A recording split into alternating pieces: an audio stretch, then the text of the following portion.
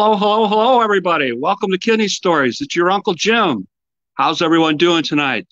Listen, I got a special show for you tonight. I have Mr. Paul Conway on the show, and Miss Erin KAHLE is with him. Mr. Conway is the chair of Policy and Global Affairs and the immediate past president of the American Association of Kidney Patients, America's oldest and largest independent kidney patient health education and advocacy organization. He's managed kidney disease for 37 years now, including 2 years on dialysis and I believe 21 years as a kidney transplant recipient. He has an anniversary coming up May the 8th. He is actively involved in multiple patient-centered national healthcare transformation initiatives aimed at increasing the inclusion of patient preference information, patient-reported outcomes, and data across federally administered and funded programs and evaluation processes. He was recently named as the U.S. Food and Drug Administrator as the chair of the new FDA Patient Engagement and Advocacy Committee for Medical Devices and was selected by the National Institute of Health to serve as a member of the external evaluation panel for the NIH Kidney Precision Medicine Project. He serves as the patient voice editor for the Clinical Journal of the American Society of Nephrology and is the recipient of the 2017 President's Medal from the American Society of Nephrology. So big stuff tonight. My teacher, my mentor, my friend, Erin KAHLE. I say that because when I was a baby advocate, Erin was one of the people that was my teacher. I had lots of passion and lots of anger, and Erin and my good friend Troy Zimmerman helped me to focus that and taught me how to speak with legislators, things of that nature. She joined the AAKP in April of 2017 as the Director of Stakeholder Operations for the AAKP'S Center for Patient Engagement and Advocacy. Erin's primary responsibilities include the establishing of a national network of patient ambassadors and encouraging patients and family members to be engaged in various awareness, advocacy, and research opportunities like focus groups, technical evaluation panels, and public testimony before federal agencies. And tonight we're going to talk a little bit about the AAKP's initiative to bring in foreign kidney patients as ambassadors. So my friends, Erin and Paul, are on the Kidney Stories tonight. How's everybody doing? Hey, Paul. Hi, Erin. How are you? Hi, Jim. Hi, Paul. All right. Hey, Erin. How are you? Great. Good. Great. Let's get right into it. I'm going to talk to Paul for a little bit first, and then to Miss Erin. And Erin, if you have something to contribute, be happy to jump in. Okay. Okay. All right.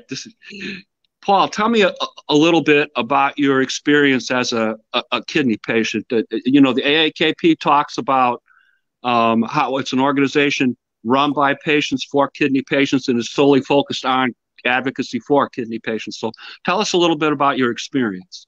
Sure. I'll go ahead and open up that compartment for you, Jim. I keep things pretty contained. I guess my journey started when I was 15 or 16 years old, really, and it was through a sports physical, a small town on the coast of Maine.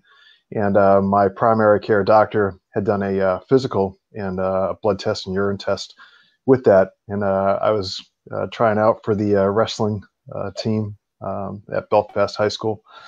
And that was detected that I had high protein in the urine. And that's really what triggered a whole process of going to doctors a lot when I was in high school. Probably the biggest adjustment for me is my father had served in the military, my grandfather had served in the military, and learning that after all these years of study and preparation in high school to try to go to one of the service academies, that wasn't going to happen. And that was really my first context for kidney disease, is that it could create a ceiling and a barrier for you. But fortunately, my father and my mother were both very proactive in saying, look, you'll get a curveball every now and then in life, and you got to blow through it. And so I proceeded to do that. I got very active in grassroots politics up in Maine. And my father told me that if you wanted to serve your country, you can do it in more ways than just in a uniform. You can be a public servant. And so through the years, I've been very involved in that. But the journey as a patient basically from 16 to age 29, I was in kidney failure, chronic kidney disease. It ended up being full-blown failure when I was 29, and then I went on dialysis, and I waited for about 2 or 3 years, probably closer to 3 years for organ transplant. And my big anniversary is on May 8th. It will be 23 years. I just aged 2 more years in 5 minutes, Jim. Thanks. Okay, Paul, can you tell us what caused your kidneys to fail? Sure. So it took me a long time to get this word right, but it's called a nephritis. I called it gloomy nephritis. It's glomerular nephritis. And they did a lot of studies on this to try to figure out what caused it, but they think that I had actually gotten a strep or staph infection when I was very young, and it had not been completely knocked out, and then it settled into my kidneys. And it wasn't detected for 4 or 5 years, and then it was detected when I was just about 16. Okay. And you were on dialysis for a couple of years, is that right? Yeah, I was. At the time, I was serving as Deputy Secretary of Health in Virginia, so you kind of got to learn healthcare up close, nothing like diving in. Yeah, that'll do it. But it was what kind of modality, Paul? Was it in center? Were you home? What were you doing? I was working full time, and I wanted to keep working. I just bought a house.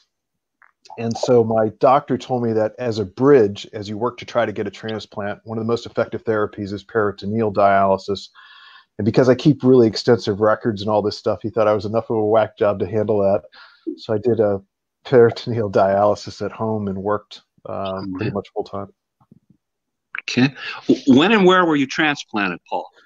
I was transplanted at what they call the Miracle College of Virginia. It's the Medical College of Virginia. It's part of Virginia Commonwealth University now, and that's in Richmond, Virginia. And I had a really fantastic transplant team, Dr. Ann King, and my nephrologist at the time was Dr. Todd Gare, who's now the head of nephrology down there. And they were just absolutely spectacular people. Congratulations on your upcoming anniversary. Looking forward to it. Thank you. My donor was a 16-year-old young man who was killed in a car accident. And there's an irony in life, I think, in everything you do. I was 16 when I was diagnosed. He was 16 when he lost his life. And I know we talk about this a lot at our AAKP events, but it's important for anyone that's watching this that whenever you get a transplant and it's from somebody else who you never knew, there's a heavy burden that goes with that every morning when you get up. You have to ask yourself the question, what am I going to do today to serve others? And for me, I take that personally as I know I've never met a transplant patient who doesn't, but knowing that somebody lost their life at a young age, you always wonder what they would be doing today. So true. Very, very, very true.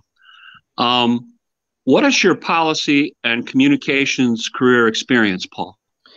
Well, I tell you what, it was enough to make my father, who was a Boston Democrat, kind of roll his eyes. But I have served under 4 presidents and 3 governors. So I started out in the Reagan administration as a researcher for Secretary of Education William Bennett. And I would do briefings for his briefing book. And that was on issues like education reform, but really more how you involve parents in decision-making for their own kids. And from there, I kind of went through a number of different jobs, White House Drug Office. I was the Deputy Secretary of Health in Virginia.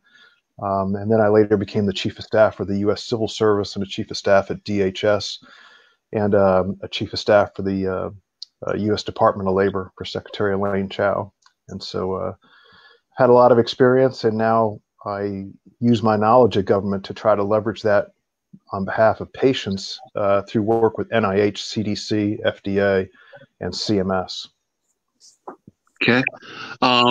Did I correctly summarize all the national boards that you serve on, or did I miss some? No.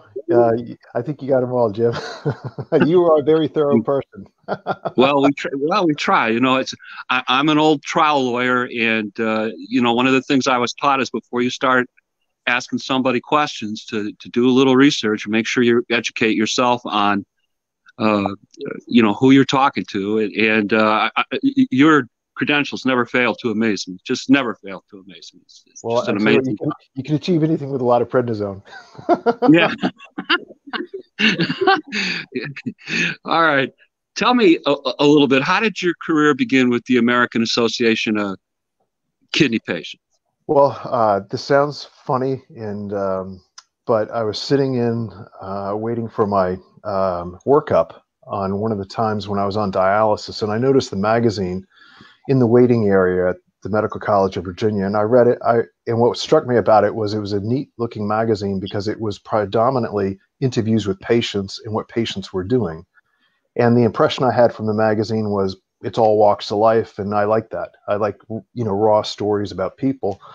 And so it was always in the back of my mind. And then when I finished a pretty big set of obligations in 2009, I reached out and said I wanted to do some volunteer work for them. And that turned into a board position. And the first meeting I ever went to, I met my good friend Richard Knight.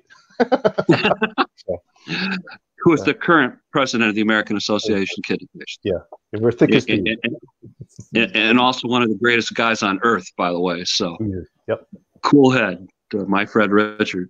Okay, Erin and Paul, what are the benefits to belonging to the American Association of Kidney Patients? I mean, I'm new to kidney disease. I want to sign up.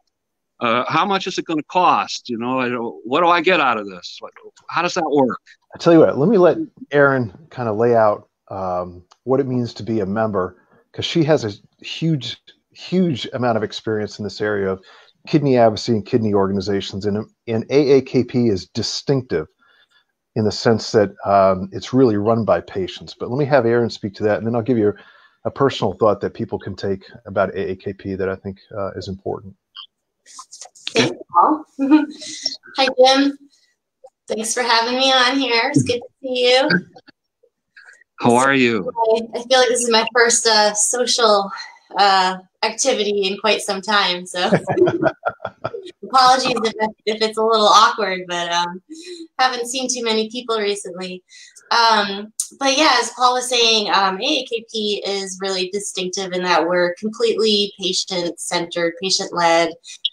Paul, he's our previous immediate past president. Richard Knight, who he spoke about, is our current president.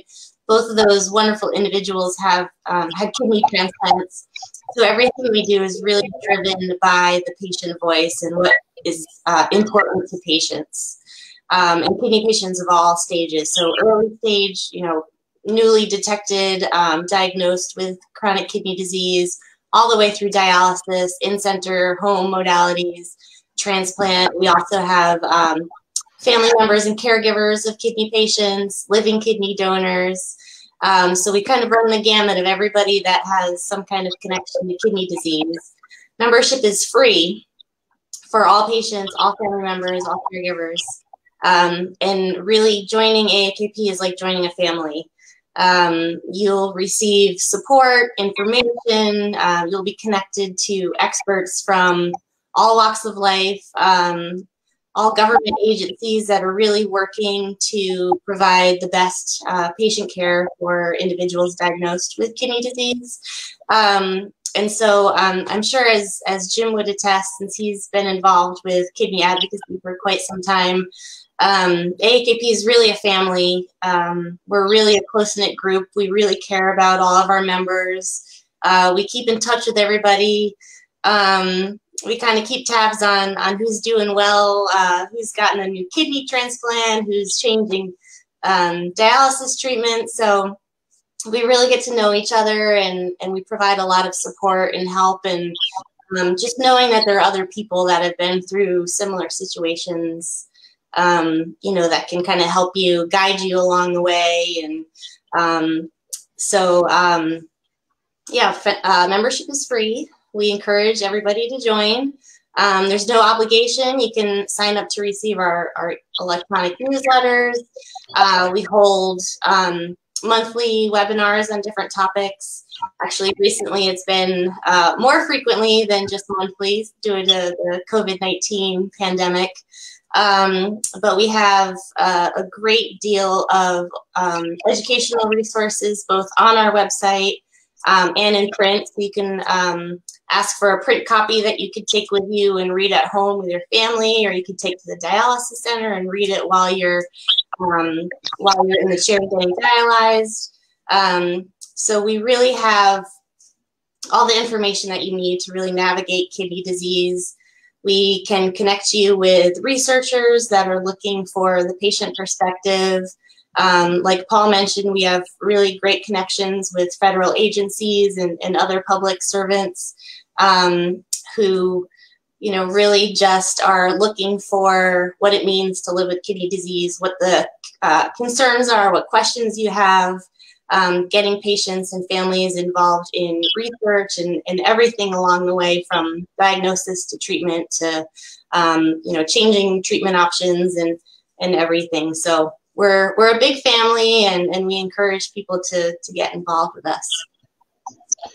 If I can add one thing on there. And Erin, how long have you been working with kidney patients now? So I've been with AAKP for about 3 years now, a little over 3 years. But I previously worked with the National Kidney Foundation. So I've been working with kidney patients since 2003.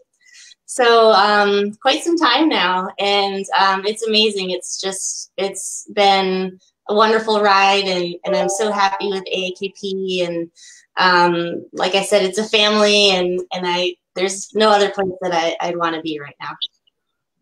Okay, I just want to inject something here, Paul and Erin. Yeah. The backbone of our organization is run by some really great people.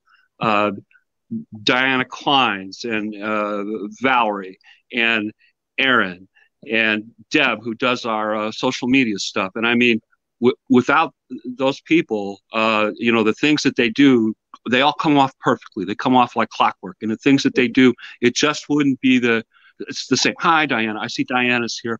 My friend Dawn, checked in earlier, so I want to say hi. There's Richard, who's the president of the organization. And without those folks, they really are the backbone of the group, and the many things that they do, the newsletters, the webinars, the meetings, the big patient meeting in September, all of that relies on those folks. And we are so grateful, Miss Erin, to have people like you that take good care of schmoes like me and make sure we're in the right place at the right time. So thank you so much.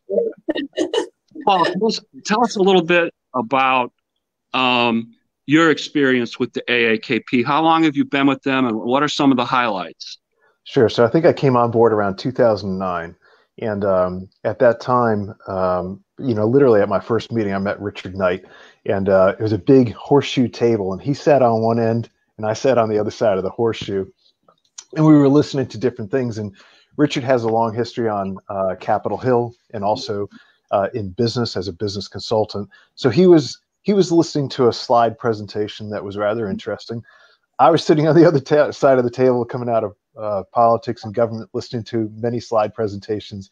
And at one point, we both looked at each other, and I knew at that moment, without ever having talked to him, we were both thinking the same thing, which is death by PowerPoint. So we're very focused on getting things done. And we talked during the break, and we were two peas in a pod. And so I guess over the past 10 years, what we've tried to do is the professional staff that we have, and you just heard it from Erin, I think one of the distinctives that we have is that our staff doesn't come to work and view it as a job. They view it as a mission. It's their avocation is to better patients.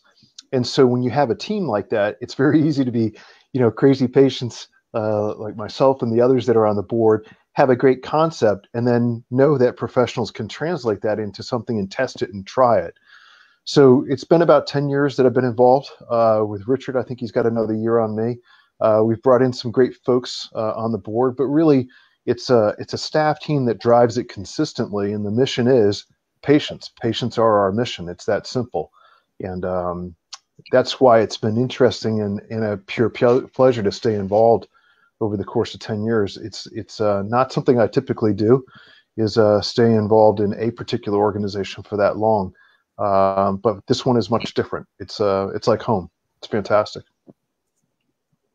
Well, you know, Paul, just one other personal anecdote. You know, my first AAKP patient meeting was in Las Vegas, and I remember, yeah, in Las Vegas at the Flamingo of all places, and I remember thinking at the time that there were so many good folks in that organization, and I met Richard and I met Paul there, and I remember in particular that the conversations I had with those two men, I knew immediately I got to belong to this group. These people think like I do. You know, they're oriented toward patients, and that's all they care about. And that just, you know, as Erin said, we're like family, and I, you know, feel very much at home. So just want to thank you for that experience, and it's a continuing thing too. It's no joke. I mean, that's the way that these folks are, and very glad to be a part of that. So okay, we talked about when you started and how long you've been there. What are your duties as the immediate past president? What are your duties and responsibilities, Paul? Well, sometimes Richard gives me the key, and my job is not to crash the car. and if I do, Diana Kleins cleans us all up. Erin acts like it never happened. No. Part of the reason our board is designed like this is it gives continuity. And so Richard and I had worked very closely many years ago. I think it's 2014 that we started to craft the strategy with the staff.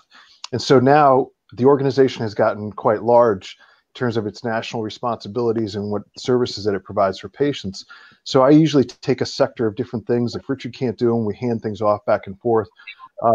But as past president, I'm there to kind of maintain relationships, do whatever I need to do for Diana, the executive director. And then on the policy side, I kind of keep my hand in the till on what's moving around on Capitol Hill and in the administration. Both Richard and I do. We're a team. Ed Hickey does also out in Los Angeles. But there's such a huge span of responsibility now. It's helpful to be there and just have institutional memory.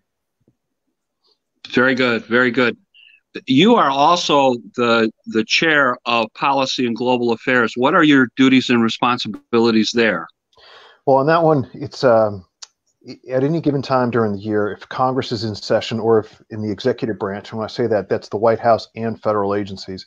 And at any given time, there are kind of like waves and ebbs that go through for intensity.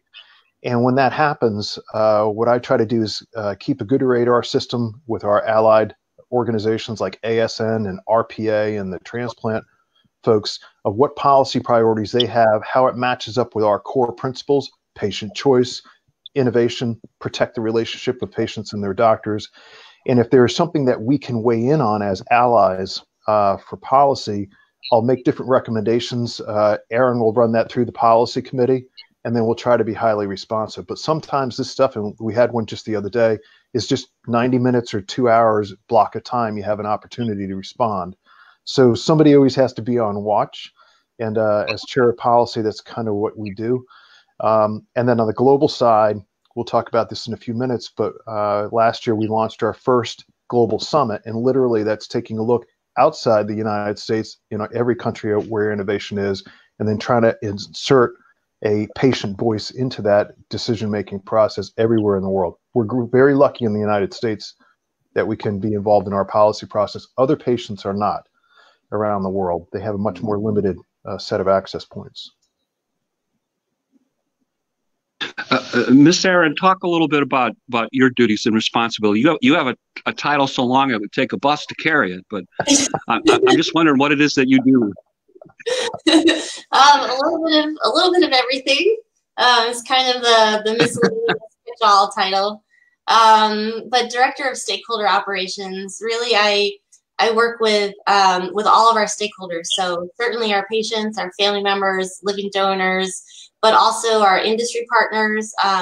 So Paul mentioned ASN, RPA, so a lot of the professional kidney associations, the other patient organizations like NKF, NephCure Kidney International, PKD Foundation, IgA Nephropathy Foundation.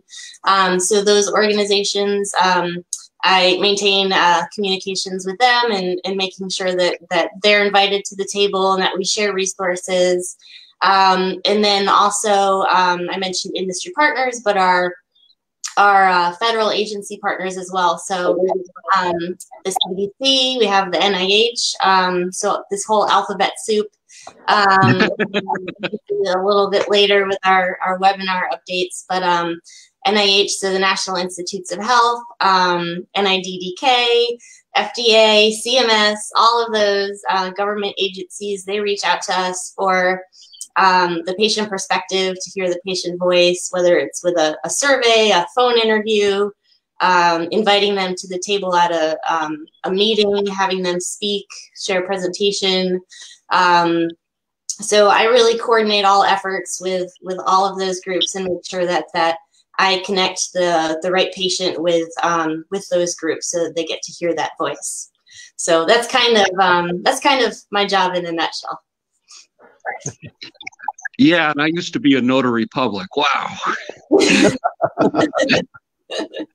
Okay. There's always something new going on. Guys, tell me, what are you doing to stay safe from COVID-19? I mean, I'm here in my apartment. I very seldom leave.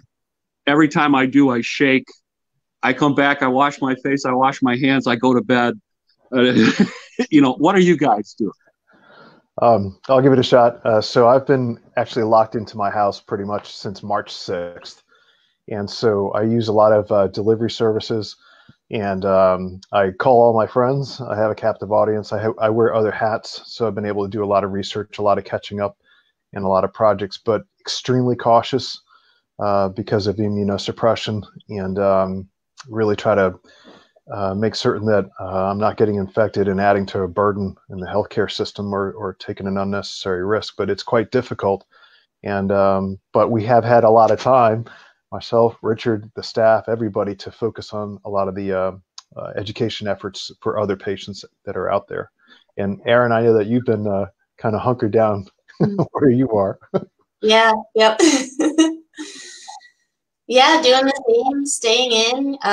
You know, it's been a different year for a lot of reasons, but by now I probably would have traveled, 4 or 5 times at least, for AAKP, attending different meetings and whatnot. And so I've been home all year so far, and staying in, and hopefully my dog is still sleeping and he doesn't beg me to play. He's been going a little stir crazy too, but yeah, just staying in, trying to keep safe. If I do venture out, I wear a mask, and of course, hand washing and washing everything down when I get back. And I think I've been a little bit busier than normal, just due to COVID, and we're trying to still juggle everything else that we're doing, and then having this pandemic thrown at us, and we're trying to make sure that our members and our patients are educated and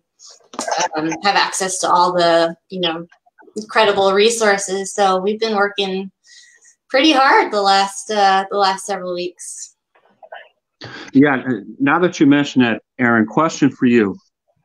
What has the AAKP done to help kidney patients learn about COVID-19? What are some of the examples that you can give us? Yeah, that's a great question.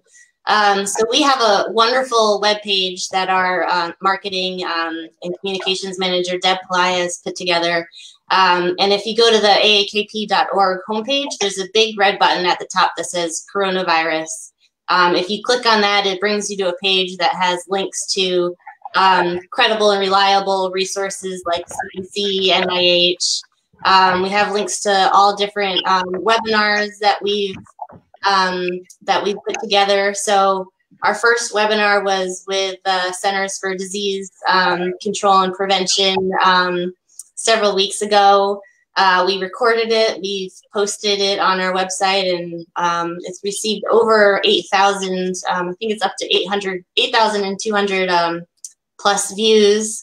And that webinar was for all kidney patients, so early stage all through dialysis and transplant, and of course what family members can do as well. So that was our first webinar. We've had 2 others. We have another one coming up, and then another one will be in May. So we had a webinar primarily for transplant recipients and candidates, transplant candidates, with the American Society transplant surgeons and the American Society of Transplantation, so AST and ASTS. And we have about 2,000 views on that webinar recording.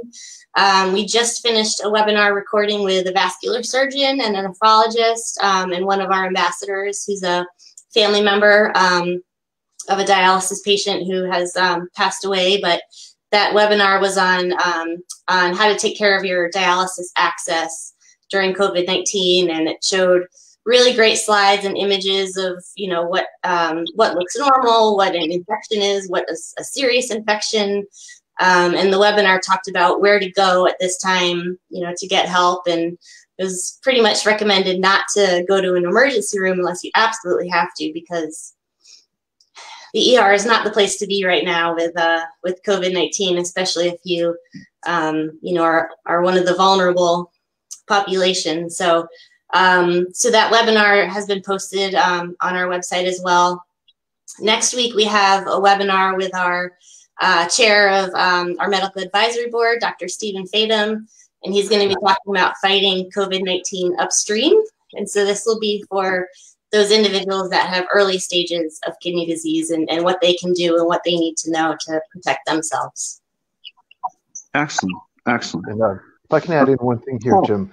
So where these webinars actually come from, it's an important thing. So several years ago, Richard and I worked with Diana to create 2 different centers at AAKP, and one of them is the Center for Patient Education and Research.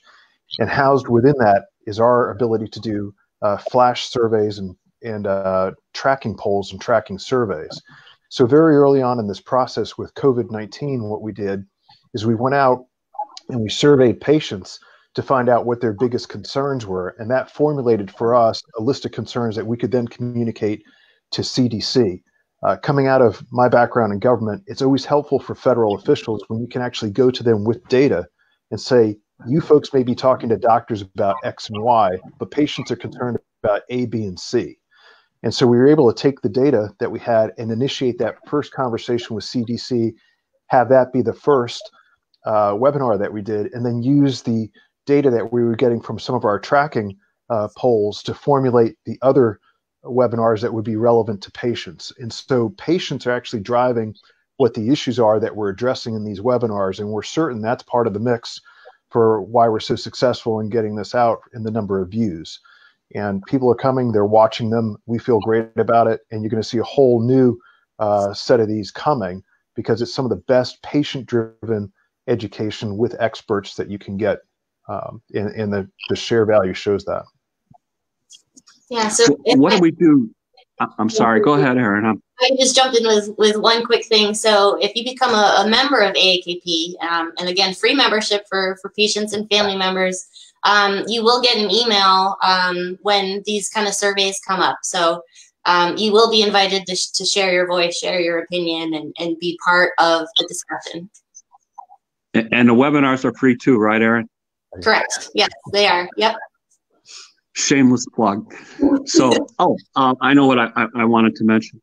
I wanted to thank Erin and Diana, because we did 3 webinars last year on pediatric kidney patients, which is a passion of mine. And, you know, very fortunate to be involved in that. And I know those went over well. So hats off to the AAKP. We advocate for children too. So just thought that you should know. Paul, last year, the AAKP held its first global summit. Tell us, what is this event all about?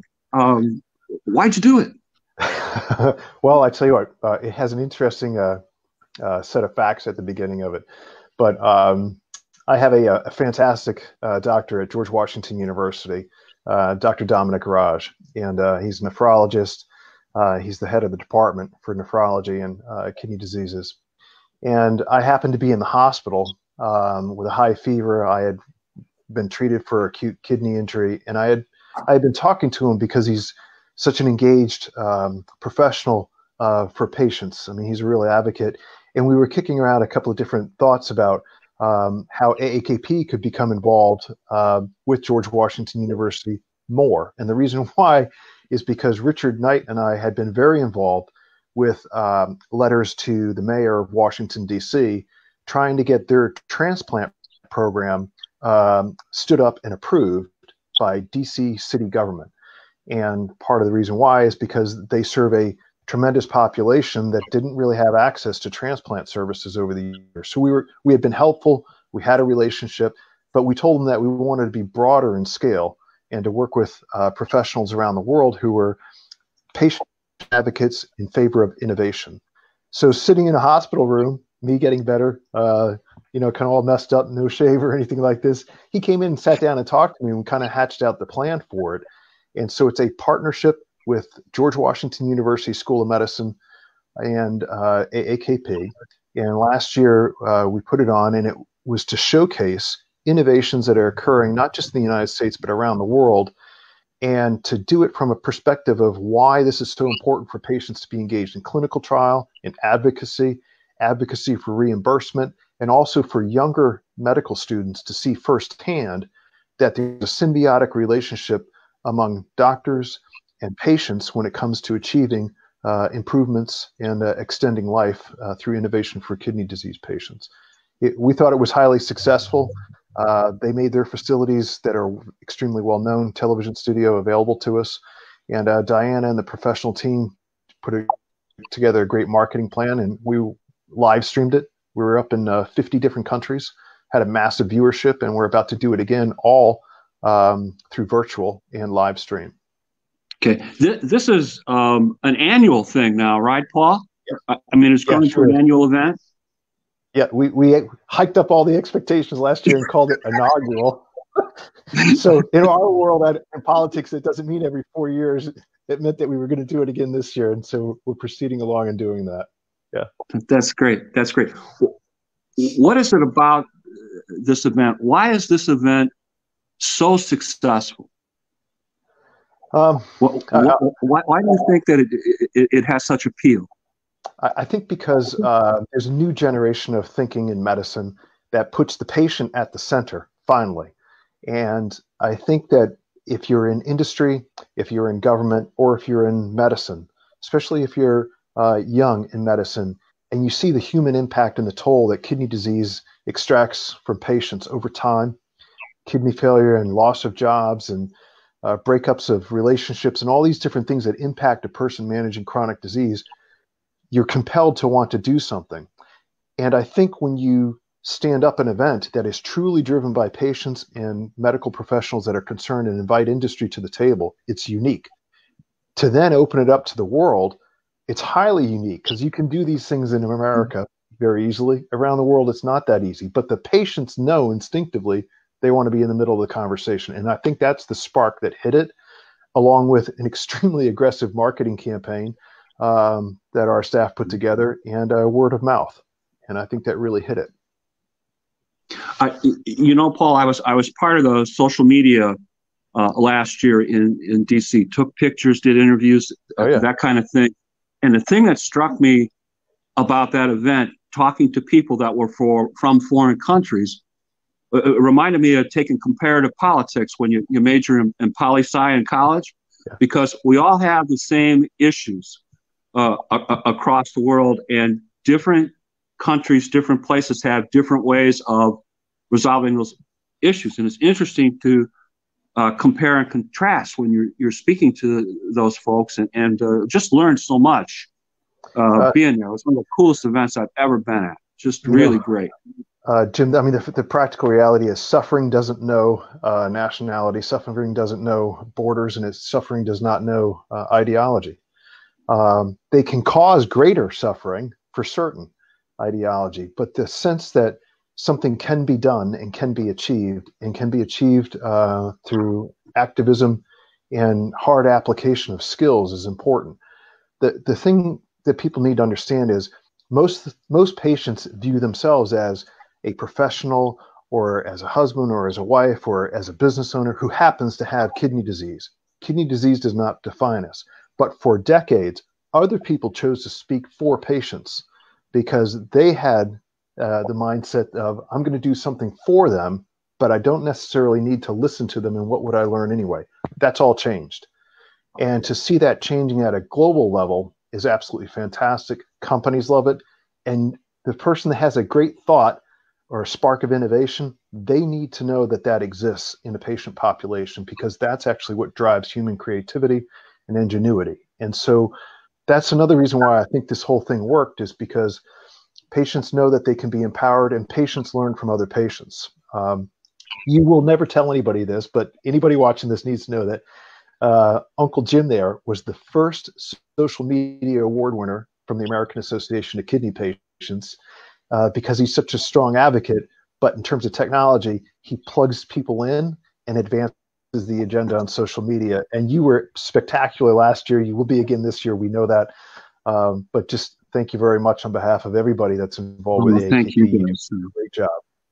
I will never forget getting that phone call from you. You almost knocked me over, because I couldn't believe that there was even such an award to start with, and to have won. I was shocked, genuinely shocked. And just as another shameless plug, the producer of our show tonight, Steve Belcher, he was a recent award winner, and very, very well earned.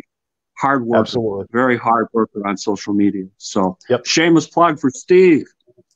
All right, Miss Erin, that event, the Global Summit, that was simulcast. I mean, people could actually watch it live as it was occurring, and people can still access it today on YouTube. Is that correct?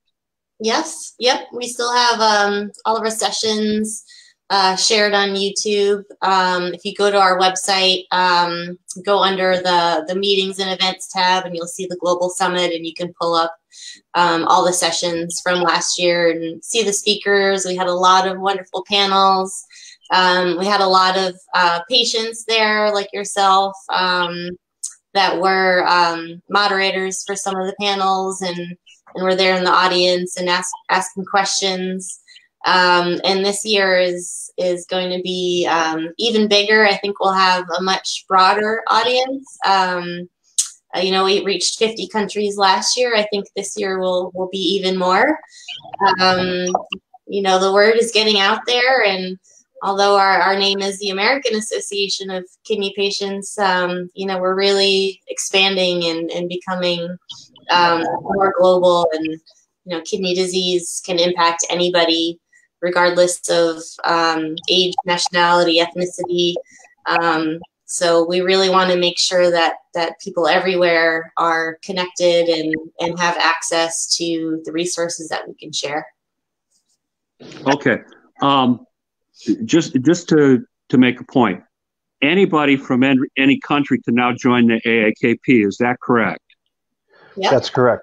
Yep. And and actually, for the patients that organize other patients in their countries, we're working with them. Erin's working with them, because we will actually have a set of international or global ambassadors for the American Association of Kidney Patients. And Erin can touch on this, but what I was referencing earlier is not every patient around the world has the same access to their government. They don't have the same access to industry. And this is something that we want to get much more involved in.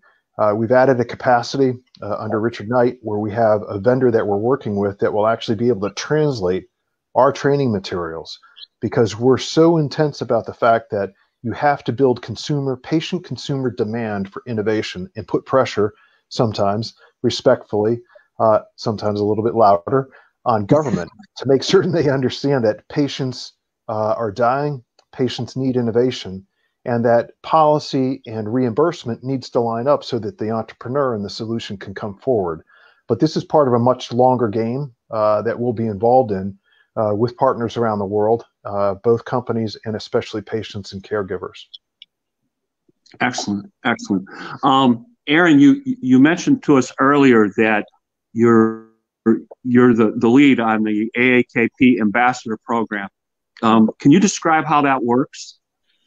Yeah, so when I was brought onto AAKP, one of my main charges was to establish this national network of really motivated, engaged individuals that have a connection to kidney disease, whether they themselves are a patient, if their family member or loved one is a patient, or if they're a living kidney donor. to someone they know, or even if they were a non-directed anonymous donor. So bringing together these individuals that have that passion and drive to not only help themselves, but to help others that are coming after them. So the newly diagnosed, the individuals that are crashing into dialysis and don't know that there are options out there. You know, the individuals that are diagnosed at a young age and they think, you know, this is it for me. I can't achieve all my goals and my life aspirations. And so these ambassadors really come together and help to educate, provide support. These individuals are all volunteers. They're the ones that we really reach out to first when research opportunities come up, or opportunities to engage with FDA or Medicare. We bring them to Washington, D.C. several times a year. Actually, just this past, actually earlier this month, the 1st of April, instead of going to D.C., we held a virtual Hill Day with our partner, the American Society of Nephrology, and we had our patients partnering with their nephrology members to communicate with members of Congress and their staffers via conference call. So talking to them about the Living Donor Protection Act, about the immunosuppressive drug coverage, and other important legislation and policy issues, especially relating to this COVID-19 pandemic. And they talked with the staffer over the phone, and they emailed them with all the fact sheets and additional information. They shared on social media that they were participating in this. They tagged their members of Congress. And so we'll continue to do that throughout the year, these virtual Hill Days, while we're not able to travel in DC for them. So our ambassadors are really involved in anything that they want to be involved in. We kind of have a whole suite of options for them, and they can pick and choose what they're most interested in, whether it's research or policy or nutrition, veterans issues, pediatric issues, all sorts of things. And so we have over 150 ambassadors around the country. And then just recently we've expanded globally, and this kind of came through our Global Innovation Summit last year. But we have 6 individuals who are global ambassadors now. We've been communicating with a lot of individuals in other countries, India, Mexico, Cameroon, Turkey, Scotland, all over the world that are interested. You know, they're active in their own communities, but they have heard about what we're doing and what our ambassadors are doing, and they want to find out how they can be connected. So we're excited to expand globally, and it's great to hear all these other perspectives and be able to shed some light on what we're doing, and hopefully that can help, you know, and translate into what they're doing in their communities. Erin, this year's summit, the global summit, is going to be a virtual event. That must be very challenging. Can you tell us how this is going to work? What your challenges are? Yeah, so I think we're still trying to figure all of that out. You know, it's a different time that we're living in now, and you know, there's so many platforms and softwares out there that can do this sort of thing. We have a really great video production company, Briar Patch Media, who have just been phenomenal with helping with our webinars and all the videos that we put out on social media and on YouTube. So we're really engaging a lot of individuals. It's you know, there's a lot of behind the scenes. You know, the professional staff will be busy, but we have some help with you know, Briar Patch Media and other companies that you know, we'll be pulling this together, but you know, we did it last year, but this year it'll just be the entire event will be webcast, so it'll be a little bit different. But you know, we're all ready for it. It's all hands on deck, and you know, we're testing things out beforehand to make sure everything runs smoothly, and have contingency plans in case there is a snafu of some kind. So we're excited about it. You know, this is the start of what may be future meetings. You know, there might be a time where we don't want to pull people together and have them travel and sit in a room with hundreds of others. And so, you know, this might be the way of the future, and we're excited to do it. We're actually postponing it for a few weeks, so it'll the global summit will take place in early June. I think we're still finalizing the dates, but it was previously scheduled for early May.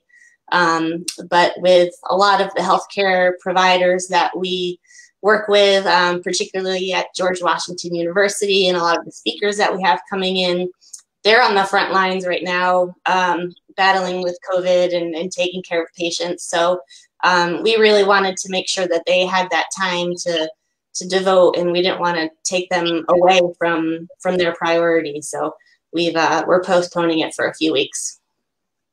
Okay, Erin, you mentioned something about an initiative for veterans that have kidney disease, and I just wanted to mention that we are looking out for that group of people as well. And I'm handling the social media.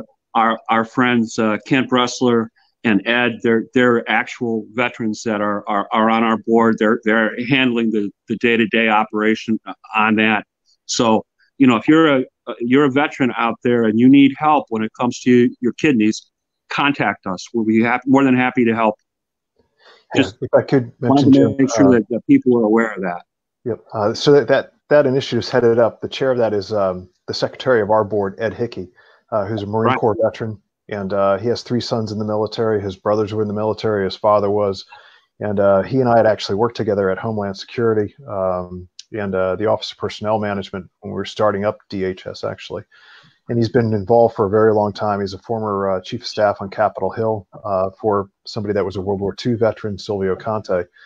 And but that effort that you're involved in is giving voice to veterans with kidney disease, to be kind of an independent voice that we can work with VA to make certain if patients are having concerns either in the VA system or outside the VA system, they don't feel like they're being heard, that we can raise them respectfully with the appropriate people and get action taken on them.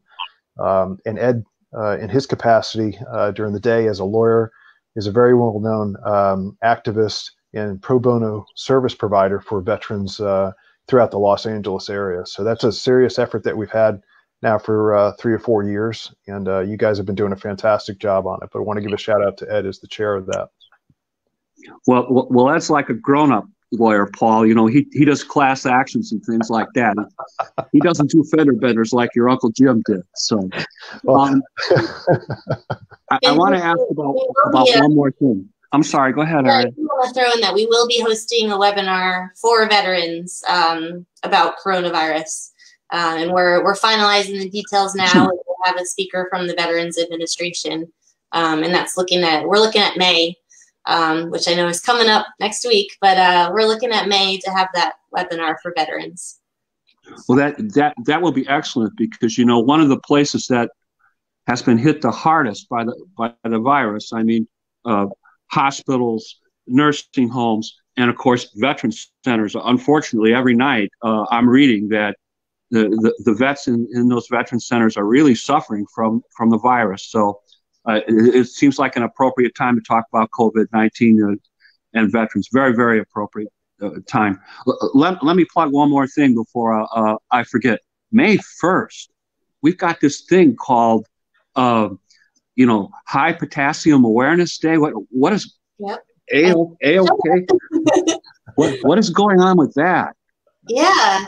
So we're launching a national campaign to raise awareness about how potassium impacts kidney patients. So May 1st, 5/1, Everybody should know after May 1st that 5.1 is a really dangerous level of potassium, and that would be called hyperkalemia, and it can have really dangerous effects on kidneys.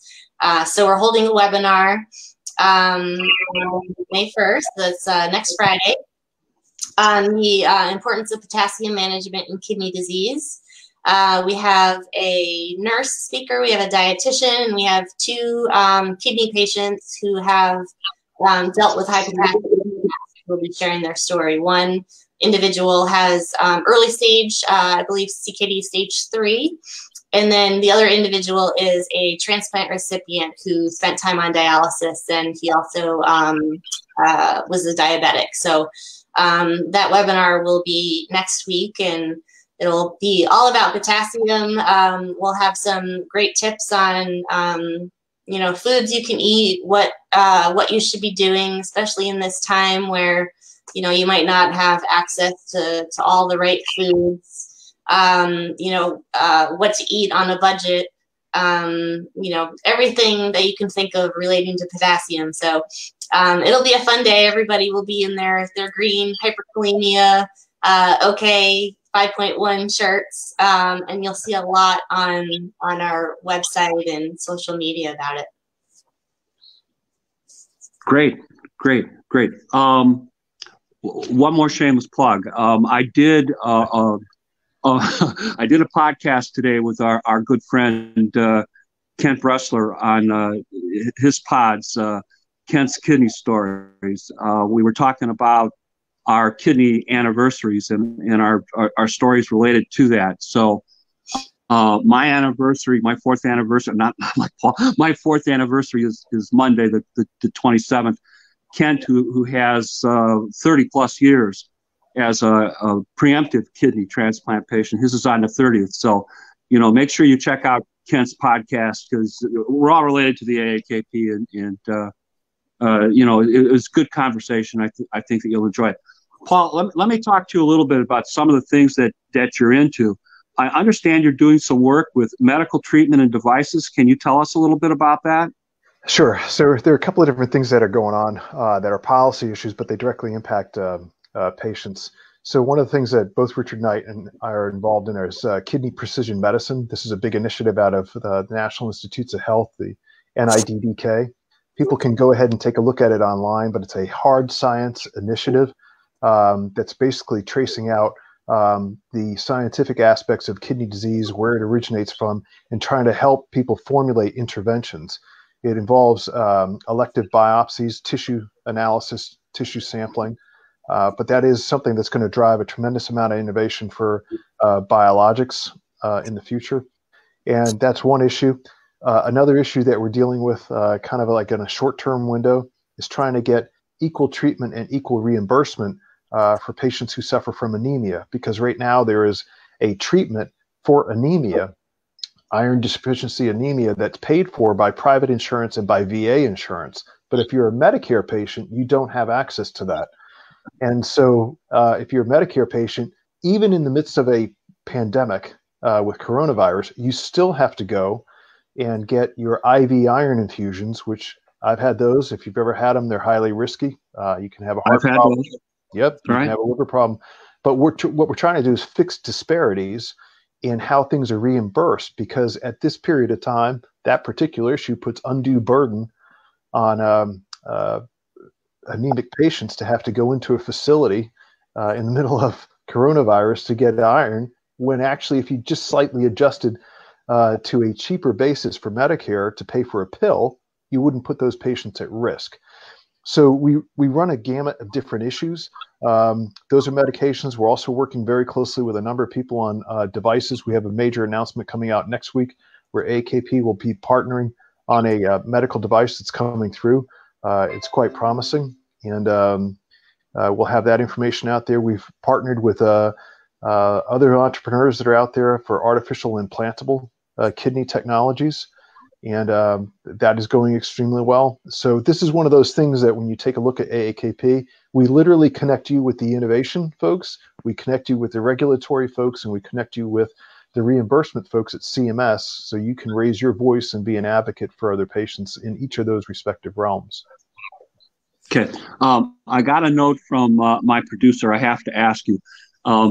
He does a show where he's trying to expand his horizons as well, and they're interested in going international. And he's wondering if you'd be willing to come on his show in May and talk about this international kidney movement.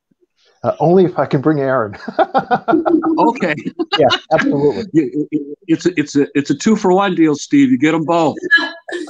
I'll get out an email. Oh, the dog is there. Oh, I should mention, Erin is a real animal lover, particularly with adoptive pets and with adopted dogs. What's the dog's name, Erin?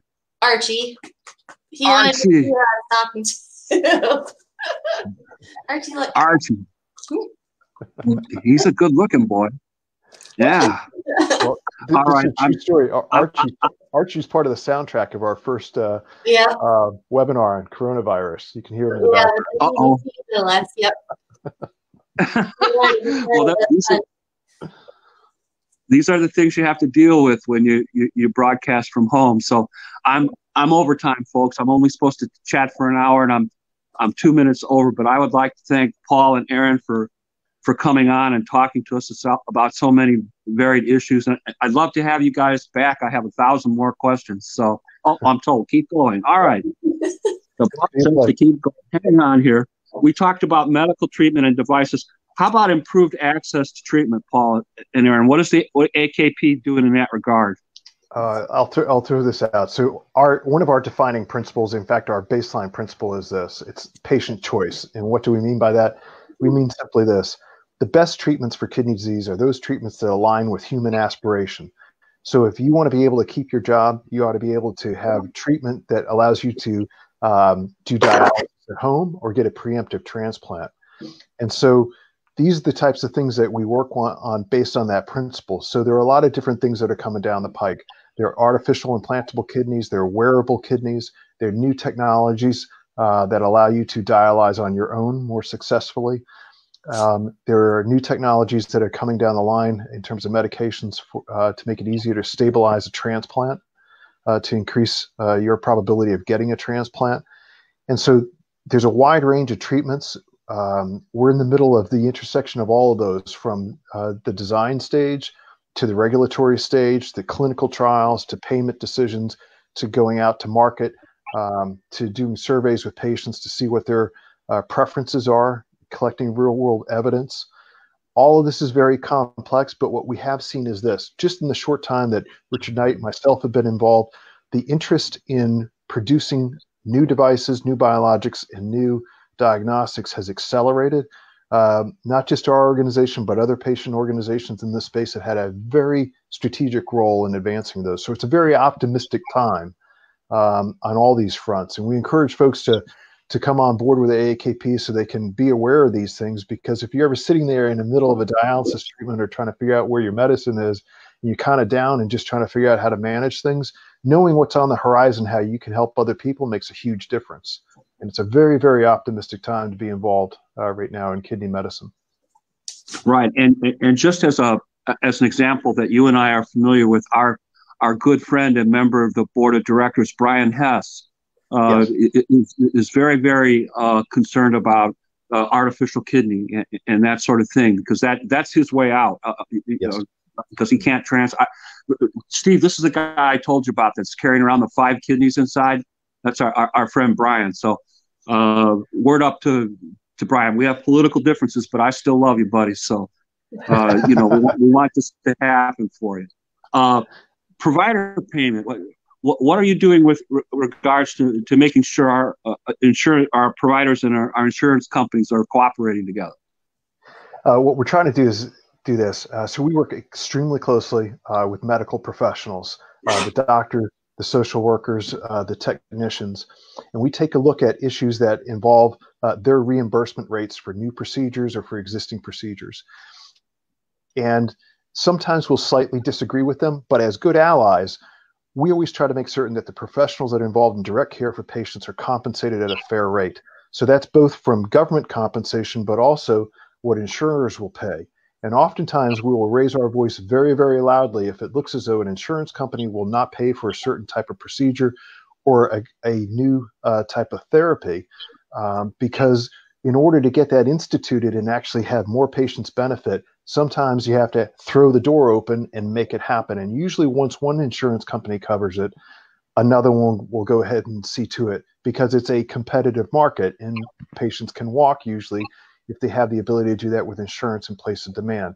So we've worked very aggressively on that, but also on the flip side of it then, what we've tried to do is reach out to different insurance companies and major pharmaceutical companies to have them understand that we're a very powerful voice for trying to make certain that some of their agenda gets done on Capitol Hill. So if it's a matter of eliminating the barriers to transplant medications, right now it's capped at 36 months. Everybody knows that our organization is on point in union with many other organizations, RPA, ASN, NKF, trying to make certain that we can get that eliminated so that transplant meds are covered for the life of the organ. That is a huge battle. It's been going on for over 15 years. It's absolutely absurd that you get a kidney and it's got an expiration date on it of 36 months if you can't pay for the medications. But those are the types of issues, Jim, that we work on. And it's, again, it's across the board. Most times we'll agree with people, but if we don't, we disagree respectfully. If they still don't listen to us, then as you know, we have built world-class technologies to raise our voice based on the best cutting-edge techniques of political campaigns from both sides of the aisle. We cherry-pick technology to make it fit our mission, but we are perfectly capable of raising our voice in a very loud and targeted manner and making people feel it if they're not going our way and they don't see the light for what's in the best interest of patients. We are very proud that we've built that capacity over the past 4 or 5 years. Oh, yes, sir. Yes, sir. I wanted to ask you about provider payment and telehealth, which has become a big issue. A lot of docs now, because of the virus, are willing to talk to you over the net. What people don't realize is some of those visits are covered, some of those visits are not covered. Medicare covers some, Medicare doesn't cover others. Talk to us a little bit about that, Paul. What's AAKP's position? I'll give you a couple of quick minutes on that. So this issue actually goes back 3 or 4 different years, where as technology advanced, for example, home dialysis machines became more sophisticated. They had the component of telecommunications and now video communications on them. But the issue was this: if you're a rural patient and you had a new machine and the doctor or nurse practitioner want to do a consult with you and adjust your dialysate remotely to prescribe medicine to you, there was a challenge for them being reimbursed for that. So if you think of a rural patient, somebody who's in West Virginia or Maine or out in Iowa, any of the flyover states, so to speak, that person has to drive back and forth for all of their visits. And the barrier to that was having insurance understand and Medicare, CMS, understand that that visit should be reimbursed at the same rate as an office visit. And so several years ago, Richard, with his Capitol Hill background, me with my background, and a lot of patient activists, including a lot of our ambassadors, we were very organized in unison with NKF and other groups going up to make certain that that could be taken care of with legislation. It was bipartisan. Senator Orrin Hatch was a big player in this. And so we kind of opened the door to telehealth equality for types of visits, certain types of visits. Now, with coronavirus, CMS has basically thrown the doors wide open to telehealth. The question will be this: that's the immediate response to coronavirus to avoid having patients go into different facilities and to reduce the risk of infection. But here's the challenge, and this is vitally important. You have new technologies coming in that will make telehealth much more effective for patients. But what we can't do is we can't let more restrictions now then come in and take away those flexibilities that have been granted. That's going backwards in history. Our job as advocates is to make certain that all those people now who are benefiting from telehealth and all the new young doctors learning these techniques, that it doesn't change and go back to status quo, because that is the future of medicine, is to be able to have that. I was very happy to be part of an effort to write a paper on this back 3 years ago through the Kidney Health Initiative, which I serve on the board of, about telemedicine and remote reimbursement. And just if you take a look at the environmental impact of this, of trying to stay green, the number of reduced miles in hard weather and bad weather for people, for patients, the number of complications of trying to arrange transportation. You're saving on so much of that. But most importantly, you're actually getting to the point with telehealth where you can have patients more compliant and more consistent in their treatment if they know that they can get their doctor and they don't have to travel. It's more real time. And that's really what the goal here is it's convenient to the patient. Again, put the patient at the center of the treatment. Technology and telehealth allows you to do that. We're very, very pleased with the waivers that have gone in place over the past month for coronavirus. It builds on what we helped achieve legislatively and what we've written about in medical journals. But we have to keep driving that, because on another track is coming artificial implantable technologies like an implantable kidney that could be monitored remotely from anywhere in the United States, which would give you greater choice of who cares for you and that type of thing. That literally the future is so optimistic, but the key is getting the policy and the payment to align to the patient solution. Talk to us a little bit, Paul, about the quality of care and measurements projects that you're working on. What does that involve? Well, AAKP has a great reputation with CMS and CMMI, and that's the Centers for Medicare and Medicaid Assistance. So what this federal agency does is they impanel technical evaluation panels of patients to take a look at quality measures for dialysis settings, quality measures for bloodstream infections. And what they try to do is capture a patient voice of what is a meaningful measure for a patient. If you were trying to decide between dialysis facility A and dialysis facility B, what information would you want to know? And some of the basic things that measure quality that a quote unquote government quality expert would consider may not even register with the patient. The patient may want to know, do they have something that's 10 miles from my house? And by the way, what's the mortality rate at that facility? And so what we've been able to do over the past 4 or 5 years, again, Richard has chaired several of these and been on them. I've chaired several of them and been on them. A ton of our patients at AAKP and in other organizations like NKF have been on these, raising patient concerns and making certain that the patient concern then has a scientific measurement component that's valid, and then gets translated into how dialysis facilities or how different procedures are measured for quality by the government. And the power of this is you now have patients determining what a quality measure is, which means that federal dollars then become contingent upon how well a facility or a provider does in giving patients a quality experience, if it's a treatment or if it's a procedure. It's very revolutionary in the sense that you are then making the provider not only accountable to the taxpayer for value, but really you're making the provider accountable for the patient consumer's experience. And so that's been a significant policy change. I don't think enough has really been written about it, but it has made providers much more responsive to patient voice and much more cautious about the way they treat national patient advocacy organizations on an equal plane. And although we don't always agree with them, we do feel as though they've come a long way in extending the respect that patients deserve as their customers. And the bill is being paid for by the taxpayer, but the person who sits in the chair is ultimately the customer of that caregiver, that provider, and they should have a say in what they think is quality and what they don't think is quality. Excellent. Quality is much better than paying people on the basis of how many folks they push through. Quantity, much better. That's the point. Question to both of you: do we have any new or future projects that you can tell us about?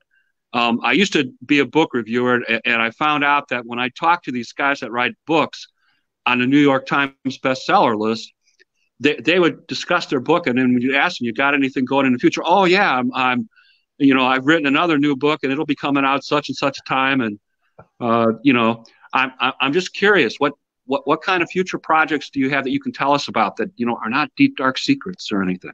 Well, I'll throw one out. There's one joke I'll tell you. Our board member Ed Hickey likes to say that we were American Association of Kidney Patients, and then we had a global summit. So in 2 years from now, we'll be intergalactic. Not making any announcements tonight. Ed lives on the West Coast, so you have to forgive him. But there is something that we have tested out, and now we're expanding it to a very immense degree. Let me put it like that. In 2018, we looked around the terrain and we tried to take a look at how patient organizations had organized themselves, not just for innovation and to give comments to government, but also to have a larger stake in the political process. And I mean that with a small p, not partisan, but in terms of respect and influence with the Congress and with the executive branch. And what we understood from history and in watching this very closely and taking a lot of lessons to the heroes and heroines of the HIV/AIDS movement in the 1980s, what we decided to do was to organize patients as kidney voters. And Richard and I have felt quite strongly about this, that if you have a voice, that's great. You have a voice and a vote under our Constitution, and you need to exercise it. So it is a very large voter registration campaign. We tested it out in 2018 and 2019 in 6 or 7 different states. We're full bore right now in all 50 states for 2020. And it's basically this: we are not going to tell anyone how to vote. That's your privacy, that's your choice, and that's your right. What we're saying is to be a patient and to be aware of the issues that are out there and the number of people who are dying, you should exercise your vote and you should ask candidates, where do you stand on these issues? Where do you stand on patient choice? Where do you stand on innovation? And where do you stand as a candidate in knocking down the barriers to get timely treatments to patients with kidney disease? So we're going on this. We've been doing different voter registration events online around certain dates like July 4th, Memorial Day, Labor Day, but we're kicking in the campaign starting in May, going straight through November, and then we'll also be pushing folks to go ahead and turn out to vote. Whether that is by absentee ballot or whatever means are as we get to the fall, we'll take a look at that. But we absolutely want everyone to be registered. That's going to be a huge effort. You're going to see it all over our social media pages, in our emails and in our magazines. But we're very proud of that because we are the only ones in the kidney disease space that are doing any type of identification of patients as kidney voters. That's a big effort that's coming, and it's tested out quite well. Very good, very good. Can I ask about one more thing? Sure. The cartoons. Tell me about how the social media campaign for the AAKP came about with all of the cartoons. Well, it's actually Erin's dog. The dog gets up late at night, has a great thought, and telepaths it over to my house. No. Very creative, yeah. I had an opportunity in 2012 to lead a great organization of millennials that organized to educate millennials on the importance of jobs, opportunity, and the economy to their future. Nonpartisan. And there was a lot of testing that we did in that process. And we took a look at the environment in 2012 at presidential politics level. And really, the folks that had done one of the best jobs on this in the modern era of politics was the Obama campaign in 2008. And it's the use of different mediums and different images and messages, some humorous, some serious, but the blend and the cocktail creates more engagement. And so a lot of the things that you see that we do on social media, they're there to kind of make you think, make you laugh, sometimes kind of educate you and alert you to something that's very frustrating here in Washington. But unless people know about it out there, we won't be able to take action. So they're random. People call up sometimes and they suggest different things. People will be having a conversation with folks and it will trigger one. But it is the height of grassroots playing out. We don't have PR firms. We don't hire consultants to do this. This is coming from patients 100%. And it's better because it's real and it's meaningful. And so some of them score really well. Some of them are complete bombs. It means no coffee, but yeah, that's kind of the point of origination. There is a science behind it that we won't get into here, but they have very high share rates, and we're open to suggestions. Erin, tell me what you're doing that's new. What new future projects are you working on? I mean, besides the dog. It's all secret. It's confidential. I can't share it with you. Oh my. Oh my. Okay. Well, go ahead, Erin. I'm sorry.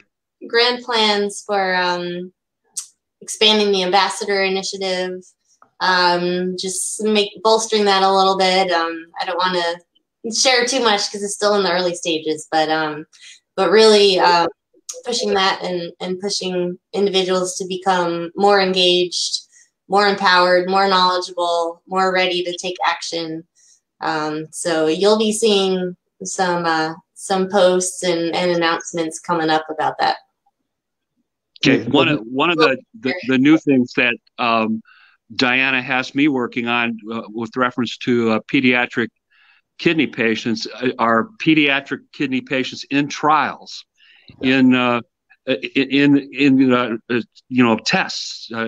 If you picture this, a parent consents to have their child patient test a drug or test a procedure or have some kind of a new diagnostic program thrown at them. And I was kind of surprised when she talked to me about this, but I checked it out, and there really are studies where they're written up on this subject. And I talked to a number of our mom friends, and I talked to a number of adult patients who were pediatric patients, and I was very surprised to find out that many of them had been through this, that parents had actually given their consent, said, yes, give the pill or the placebo to little Johnny, and we'll see what happens, and then we're going to write about it. So it's a project that we're working on, and for you folks out there listening to the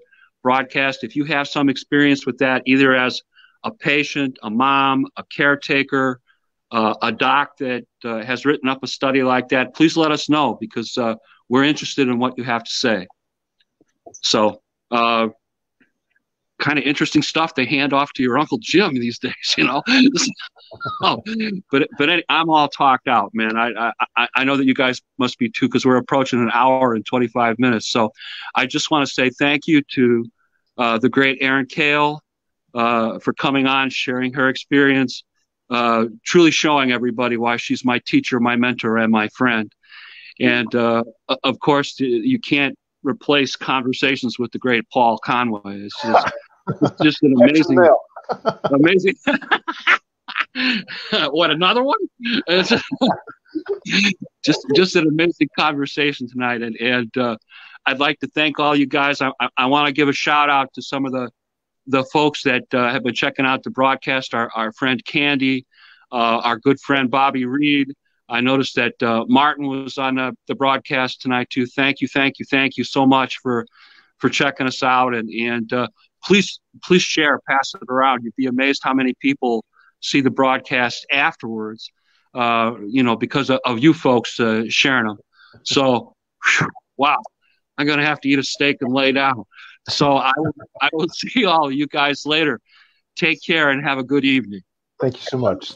Thanks, Jim. So good to see you. Yep. Good to see all of you. Bye, Paul. Take care.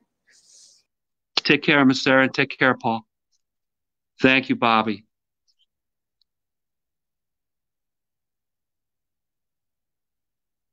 Thank you, Diana.